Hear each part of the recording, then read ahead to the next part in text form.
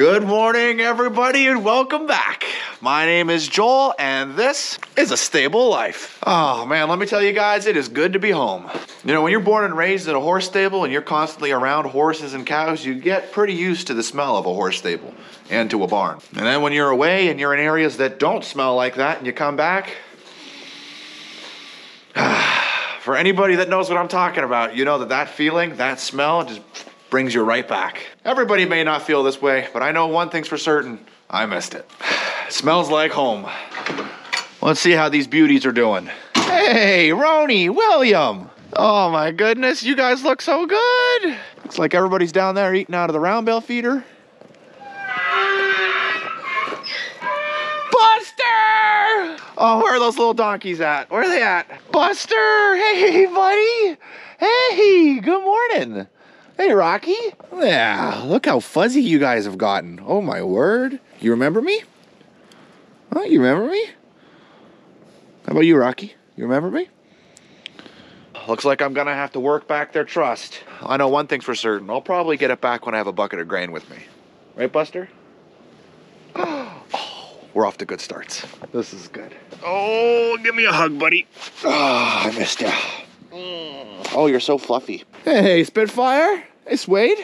Where's Obi? Obi! Hey, buddy. Oh, you guys all look so beautiful. All right, well, I guess enough talking. I gotta get to work. I can catch up with everybody as I'm going through the day. Right, Leia? Huh, right? Oh, yes, I definitely missed you. Well, don't catch me wrong. My wife and I had an absolutely fantastic vacation. We definitely enjoyed ourselves. We spent a lot of time with our family, and the vacation really was broken up into 3 parts. The first part was family up here. We were all together down in Florida. The second part was pretty much just my wife and I. And occasionally we would meet up with some good friends. And the third part was with my wife's family. So it ended up being a nice vacation. That's the good thing about a nice vacation is you recharge your batteries and it gets you ready for getting back to work. And I've already been briefed. Apparently, we are just about out of grain, which is good. I mean, sort of. That's why I filled everything up before I left. And we're out of hay. Oh, wait, wrong spot. And we're out of hay. There we go, that's better. All right, Leia? Yeah, normally this would be a part that would be rather stressing. We're out of small square bales. All of them are gone, and it looks like some plastic has blown in here that I need to clean up. What are you gonna do? But anyway, yeah, all of our small square bales are gone, all used up. So now we're using these big fellas. That's what we're doing now for the hay inside the barn. As for round bales, I'll update you guys on that later on. There's just so much I want to tell you guys about everything, but I really need to just focus one thing at a time. We have all the grain in the stalls, and we're working on putting hay in the stalls, and I've been briefed on this a little bit. When I put this large square bale in, it fit exactly, and they cut it here, so it obviously expanded. There's a lot of tension that's holding it in, so it's hard to get the hay out.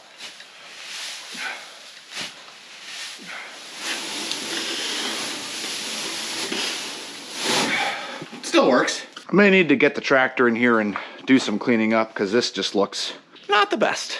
All right, well, I got all the hay in all the stalls. Basically just clawing out the hay and taking the loose stuff off and carrying it by hand. With the round bales, we use the wheelbarrow, which might be a good idea to get back to doing that, but right now there's nowhere to store it until this bale's used. This process is definitely gonna be improved over the next coming days and coming videos.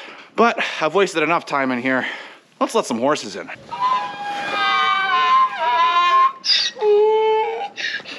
I am so sorry, Buster.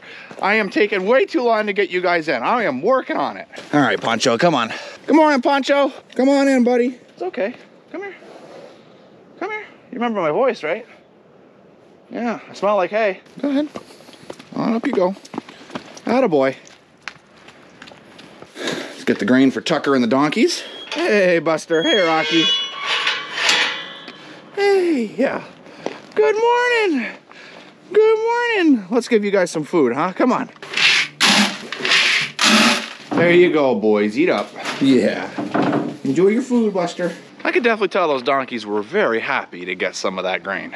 I'll have you guys in a moment. I just got to put the buckets back. All right, you guys ready to come on in? Good morning, Roni. Good morning, William. Come on in. Morning, Champ. Morning, Jack. Morning, Rebel. Morning, Casino. And good morning, George. Everyone's walking really well in. And as you guys can see in the pastures are actually doing great. Cold weather helps that, you know. William, while I was away, did you forget where your stall is? William, your stall's right here. What are you doing? Come on. Right in there. For any who don't know, George does this thing because of his bucket. He will only stand with his butt hanging out of the stall into the aisleway, and he'll take his first few bites of grain there, and then afterwards he'll, you know, meander into his stall. It's a George personality thing, and it's quite amusing. Ain't that right, George? Hey, Swade, good morning. Spitfire, Danny, Tucker, right off the bat, let's go. Hey, Duke, Obi, Sriracha, Declan, Gavin, Skywalker, Archer. Had to think with Skywalker there. Go ahead, Samson. Oh, look at you, all beautifully braided. Wow. Hey, Argento. And Weather. Oh, Docs. I couldn't forget about Docs. I didn't forget anybody's names. And everyone went into their stalls. All the horses are in and looking good. By looking at the feeders, it doesn't look like I need to take hay out this morning. Looks like Tucker just finished up. Hi, Tucker. He's one of the only horses that has a self-serve system. He goes right into his stall, eats his grain, and then when he's done, he's free to leave because his pasture is the middle pasture for the day. Tucker, have a great day, my man. You know, Tucker, a lot of people were telling me that they're missing you. They're missing their Tucker fix. Look at these beautiful braids. Huh? Look at this. Ooh. Fancy, fancy. I'm definitely feeling rusty. I haven't filmed in a little bit and I'm feeling rusty at it. But we'll get back into the track of things in no time. And while Gavin was taking care of the horses, a lot of you guys noticed that Skywalker and George were getting some special care. Well, thankfully, as you saw them walking in, they're doing fantastic today, but that doesn't mean that their care has stopped. There's a few things that we're doing with each of them, as well as Gavin, to make sure that they get back on the road to recovery. We are going to be kicking things off with Gavin, who actually has some rain rot. Rain rot's always been an interesting name for me because when you hear the term rot in regards to flesh, your mind doesn't really think of anything good. In this situation, it's not as bad as it sounds, but it's also not a good thing. It's an infection. You can see here on his lower legs that Gavin has rain rot. And if you take note, you can see he's got normal hair all the way down till about here. And he's actually lost his hair. That's just his bare skin. That's exactly what rain rot is. It's an infection of the hair follicle. And so the hair has fallen out and there is now scabs all over this area here. Thankfully, there's a lot of things that we can do to help him so that he is not, one, in pain, and two, we move things along so that his hair grows back. And it all starts with putting on gloves. I always love that sentence. Usually the gloves that fit most don't fit me. So we'll see if these, oh, they do. Good deal. And no, I don't need to be putting the gloves on for my own safety. It's actually more for cleanliness, just because what I'm working with is an oil. It's an oil-based item. You guys are probably familiar with MTG. We use it quite a lot with horses when it's raining. Usually what you'll see is us just spraying it on the legs, but because of Gavin's infection and the severity of it, I need to rub it rather deeply into his skin on all four of his legs. Gavin, please stay in the same position. So what we're going to do is we're just going to squirt a little bit on his leg here, and then we're going to take the glove and we're just going to work that oil right into his legs here. And of course, I do need to be mindful. I am with a horse right now. It's all right. All right.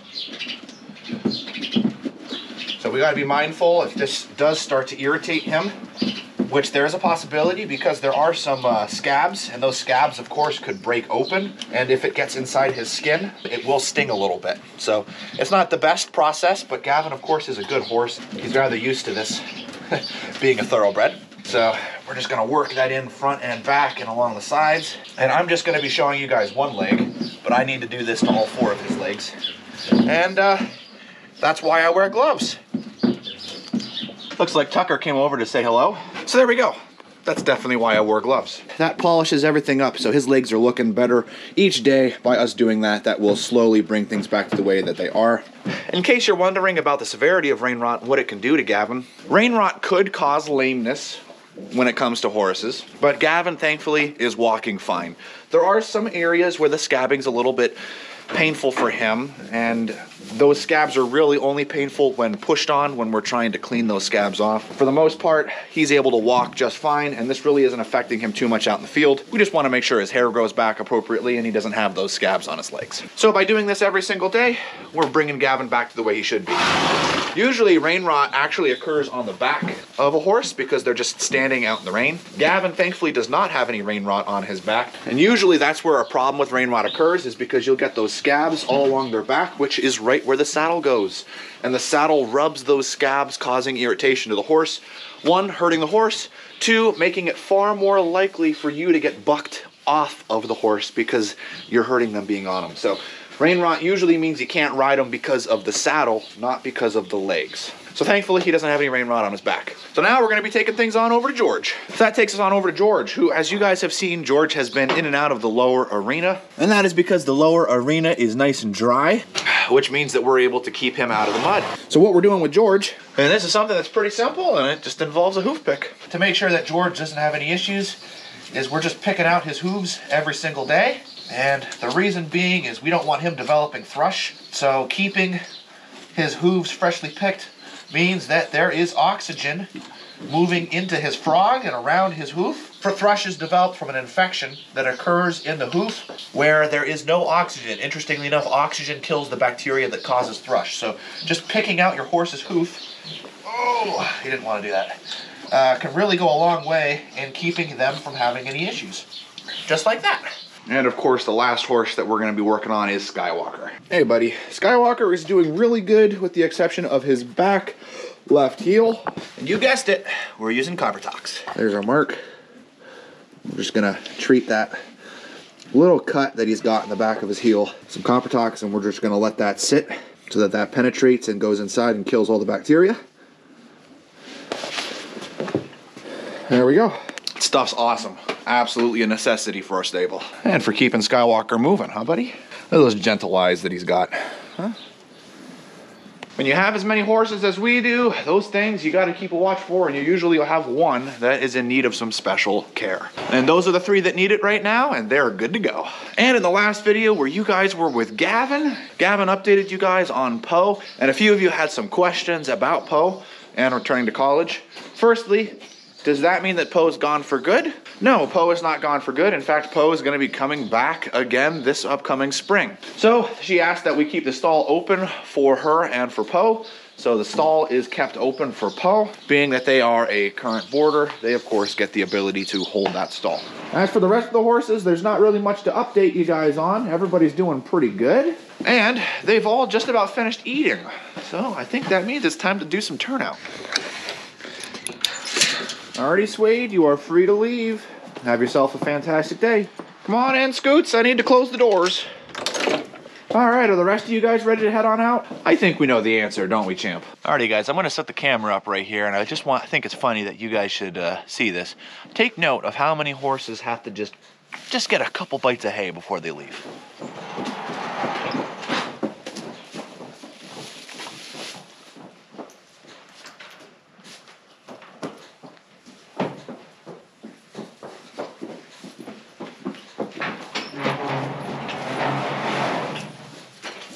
Alrighty guys, I just turned out our last two horses. We've got Weather getting a drink and Samson in line to get a drink. The wind's picking up, so I have my heated vest up on high. Look at the tongue hanging out on Weather. Oh man, you guys crack me up. But that is gonna be it for morning feeding. There's just one thing I wanted to show you guys. Didn't have the camera with me, but the cows knocked this gate over, so I fixed it quickly. Righted it on this side, and then I retied it on this side, and since they can't get through it, they're moving on to other areas. Those cows, let me tell you, they crack me up. All that's left for us to do is to close the gate for the horses out in the middle field and get some hay for the donkeys. It's like you guys are all getting your drinks nice and good. That is good stuff. There we go. Good deal, good deal. We're just gonna close this gate up so the donkeys have access to both runs. Let some nice sunlight in there for them. And what are you two troublemakers up to this morning? Huh? They're so excited. And some other updates. Tucker now has 2 boxes down here. The donkeys also have a box. Last thing that I need to do here is, Poncho left a little bit of mess in here, so we're just gonna clean this all up. And then we're gonna head on up and see how Megan's doing up in the store.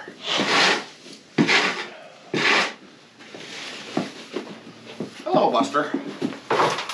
You curious as to what's going on, huh? There we go. Think we can get it all in one forkful, guys? Yeah. It didn't work out that way, did it? There we go. Tucker stall's clean, so it's ready for 1. Tucker in the Tucker for the afternoon, 2, the donkeys for the day, and 3, Poncho for the evening. It's a widely used stall, isn't it? Alrighty, see you later, guys. Alrighty, so here's the big question. Did you end up having a good vacation? Yeah, it was fun. We went on a cruise and it was really nice weather. And how about you? How was your vacation? Oh, my vacation was good, but I missed the farm. It is what it is. So did you end up enjoying sunny Florida, or did you miss being home in cold Pennsylvania? It was a nice break from the cold, but I like Pennsylvania. You like the colder weather over the warmer weather? Not necessarily, but I like Pennsylvania. It's the mountains, isn't it? It's the seasons. I really hope that you guys enjoyed being back here at A Stable Life. I know I'm definitely happy to be home. As you guys can see, my wife's happy to be home. We had a fantastic vacation, but we're ready to get back to work. You guys will remember that in the previous video, we mentioned the Amazon wish list. If you guys wanted to reach out to donate some medical supplies to our stable to help our horses or other things, you are certainly welcome to do so. The list is down in the description below. I just wanted to send a special thank you. We have already received a few items. Starting off with, we got some Horseshoer Secret, which this is something that we use as a hoof conditioner when it comes to really dry times of the year. We'll put this on to make sure that the hooves stay moist and would prevent cracking or other problems like that. And so I just wanted to thank you, Josh. Thank you so much. Really appreciate that you sent that over for us. This is gonna go right into our medicine cabinet. And another thing that we got is also some Vetricin, and this is something that we use for wound and skin care whenever the horses get a cut or an abrasion. Bana, I wanted to send a special thank you from all of us here at A Stable Life to you.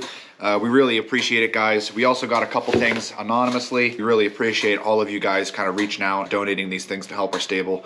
It really means a lot to all of us. So on behalf of all of us here at A Stable Life, thank you. And on that cheery note, guys, this is gonna be where we're drawing an end to the video.